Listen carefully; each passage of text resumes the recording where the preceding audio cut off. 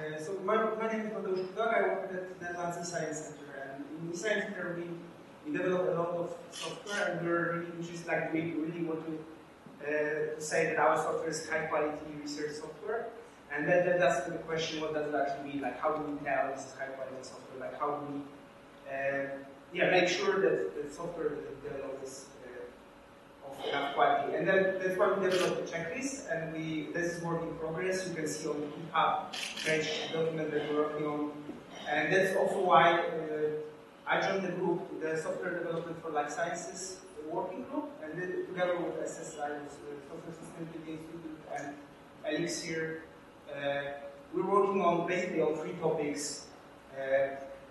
The open source software, this is the one that I'm most involved in.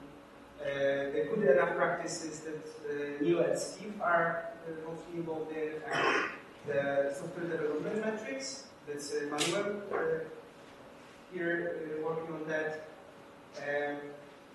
And for the software, for the open source software, this is basically the document we're compiling. It's a guideline for research software developers on how to develop open source software. So, like how to develop in an open source process, how do you build the community, how do you maintain the community. And I would like to work on that during the hack day, on the 3rd day of this meeting. So if you're interested, join me. I hope we'll end up with like a document that we can point people to all the research software developers who are interested in building sustainable open source software.